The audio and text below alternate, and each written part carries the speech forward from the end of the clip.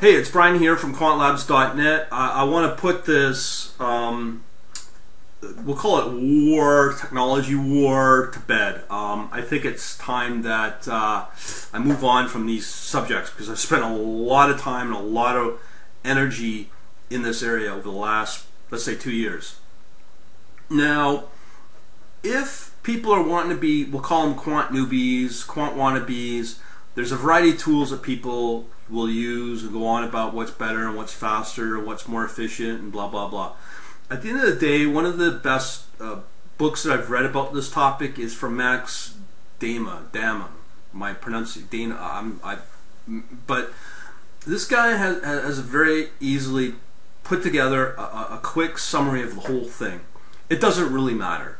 What matters is your strategies and your algorithms and your trading models. That's what matters. It doesn't matter what it's written in.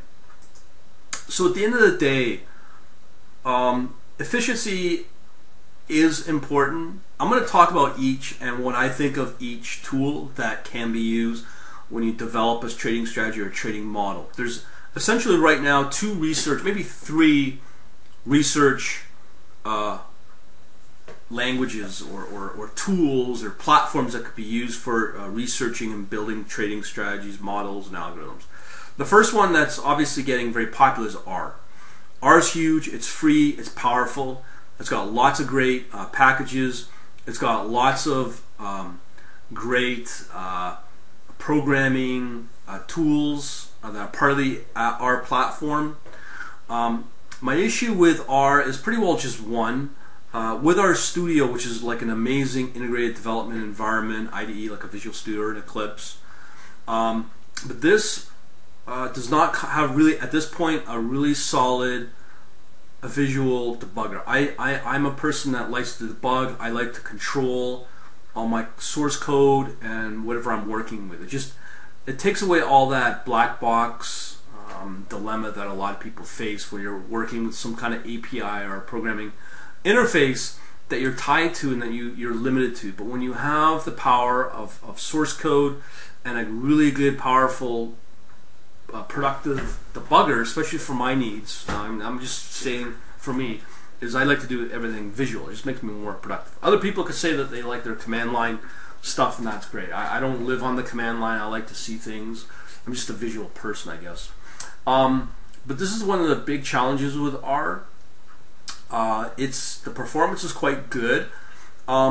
It's mature, but it's free. And the problem is, if you're going to start trading millions of dollars of capital on a tool like open source, especially something like an R, not saying it will or won't happen, but it's a form of a risk where if something blows up because of a badly written package or something wonky goes on, you're stuck. You have no one to call, and especially when it comes to client investors, if something bad happens, they want to have, they're going to talk about liability, just the way it is. So who do you sue in the world of R? So that brings me to my next language. I'm just going to move into Python here. Now, I've never really worked with Python, so for me to say what works and what doesn't work, it's easily the most powerful and most popular language out there, no doubt, from what I've seen. Again, open source. A lot of people go on about the integration with C or C++, and it looks powerful. I can't really comment on it, but now these are comments coming from Ernie Chan. His dilemma is that he feels that Python doesn't do a very adequate job in vectorization. So that is one strike against Python, and that's one of the reasons why a guy like Ernie Chan does not use a Python or an R. And that will bring him to my personal favorite, as well as as well as Ernie Chan likes to use, is Matlab for MathWorks.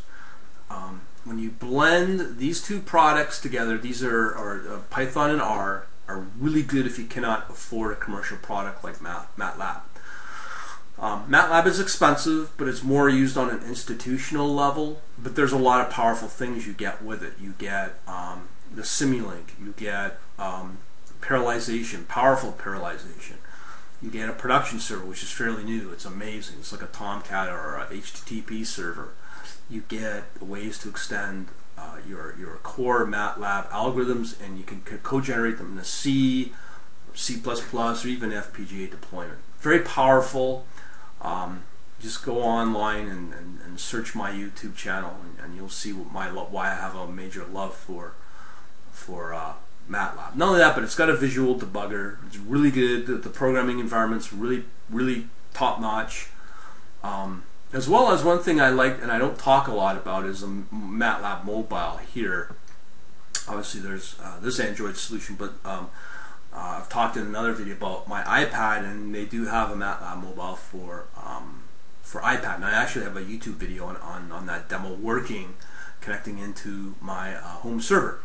So it's really good, and I really like it. And again, when it comes to working capital in the millions, there's no doubt that people will feel comfortable with a solid tool that's been properly QA'd for quality in all their toolboxes. And as I said, if something does happen, which most likely won't because of some weird bug, there's liability there, and now they have somebody to go after, and that would be obviously MathWorks. You know, just saying.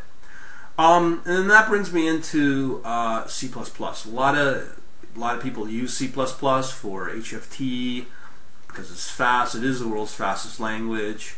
I like C++. I've worked with it. I just find it gets kind of overkill with the object-oriented programming, and we're just trying to work on algorithms. They're not trying to build websites or trying to do crazy engineering things. C++ is quite good, powerful. I like C preferably, so anything I co-generate, I'd rather co-generate in the C, not C++. Just it's simpler. It's probably one of the first languages most people learn when they start programming, and it's really good for algorithms as well. So C++ is good. C is easier. That brings me now to my trading platform. Now, I'm sure many of you may know of TradeLink.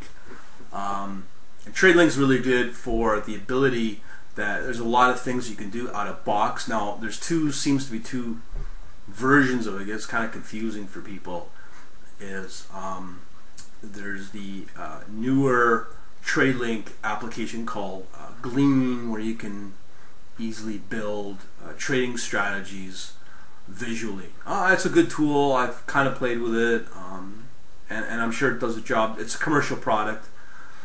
And there's the open source components of TradeLink, as well as what I call the legacy components. They're being, the ability where you can custom generate your trading strategies within a DLL, and then drop that DLL into the different components of TradeLink. And again, it comes with, because it's open source, you get the source code. It's all done in C#, .NET for Windows. It's powerful stuff, so you can easily integrate either R or Python or even MATLAB into TradeLink because of it. That's what I intend to do. Now, I've worked with C# enough. I'm not an expert at it, but from what I've seen, it's a very powerful language that can be used for building some really neat, powerful trading platforms. One of my famous friend now, called the London Quant, built one, is doing quite well with it. His system's done in C#. So at the end of the day, no matter what your research tool or whatever you're more comfortable with, you can integrate R into something like a TradeLink. You can integrate MATLAB models into TradeLink, and you can also integrate Python in a TradeLink. Now, I've done the R using RCPP, and then building DLLs and using that methodology for R sessions in a C++ environment. It takes a little while for a couple of good milliseconds or microseconds to open up the R session. It's good for basically for monitoring something, and you're just going to load up and start your R session once. It's fine for that, but for a live production environment, I wouldn't recommend using R and trying to bridge it into another platform like a TradeLink or another open source trading platform. There might be other solutions, I don't know. But that's from my experience thus far. Again, I'm not going to get in these technology wars. I'm just trying to find the best solution for me. Also with Python, again, I can't really comment on this. I know that there is this integration, a way you can integrate C++ with Python, so I really can't comment. It seems to be pretty popular. Is it fast enough? I don't know. Obviously there's C++. But the path I like the best that I've seen is code generating from Matlab, be it through the Matlab compiler, be it through the Simulink compiler or coder, and the Matlab, sorry, not compiler, coder, which will compile a Matlab source into C++, or and then you create a DLL, and then you can drop that into, that can be read into and be talked to, where it can talk with TradeLink. So that path I like because it's more native. You're not doing any kind of weird bridging technology like with an RCPP or whatnot. So I'm just more comfortable doing it this way, and that's for a live trading environment. So that's pretty well it in a nutshell. For me, looks like I'll be using TradeLink as my way to execute my order management system, using both IQFeed as well as Interactive Brokers as my broker. You can find a ton of videos that I've done on that, different ways to go about doing that, as well as using my Matlab to generate trading models, be it through the Matlab M scripting language itself, or using the Simulink, which is very powerful, and you can find various ways I do that as well. It's very productive to use Simulink. And I do intend to use some R, not a lot, but there's some special instances where I've seen some trading strategies and models from R that are pretty powerful. And I know some projects that I'm interested in is using Python, so I wouldn't be surprised I'll be using some Python as well. But my primary path and choice of technology, if people need to know, is obviously using TradeLink as well as MathWorks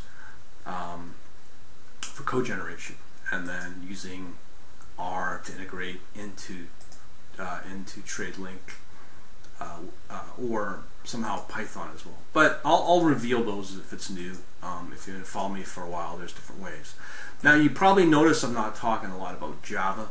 The reason I'm a former Java developer for many years. Java is a very powerful language up until Java 7.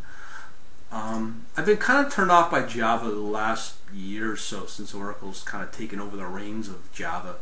The security breaches, they've been getting a lot of headlines over it. So it's just one of those languages that I've already got 3-4 languages to choose from. So I'm treating Java, putting it on a lower priority. But there's so many interesting Java or projects for trading that are done in Java, and you have no choice but to use Java. So don't be surprised if you see Java.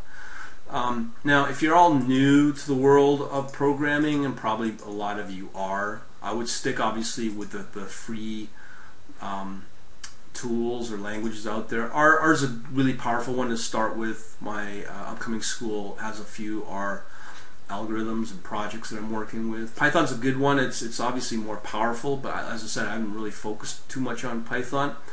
And obviously Matlab is just where I'm at. More advanced stuff can be done in Matlab, and it can be done a lot faster. So at the end of the day, as Dana said, your programming language is not what matters. What matters is the algorithm and the trading model. That's what's important. These languages are so secondary and so lower priority. Yeah, it's interesting. I thought I'd put this out there, and I thought, you know what, I'm hoping this is going to be the last video or talk I can do about all these languages, because you get kind of tired of them. It's time to start focusing on trading models and algorithms and stuff. But yeah, that's the end of that. Have a good day.